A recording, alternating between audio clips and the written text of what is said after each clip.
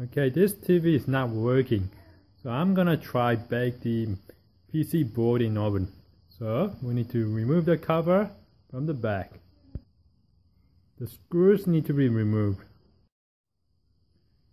So the screws need to come out from all outer edges, and additional to the outer edges, obviously the stand need to come out. One screw there, and there's another one here, and one screw from there, another one from there. These screws need to come out to remove the cover. Okay, once the cover is removed, there are two boards on the back, and this is the motherboard that need to be cooked, and this is attached by 5 cables. So these two can come out by lifting this tab up a little bit. So lift the tab on this side up and pull it.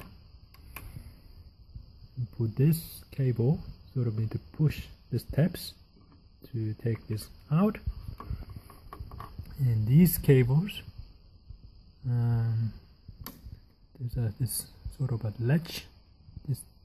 So this needs to be lifted in order to remove this cable.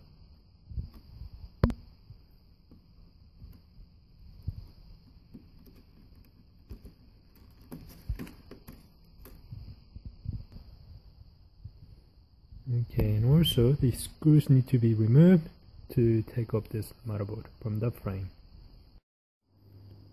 Once the board is removed, put it on a cardboard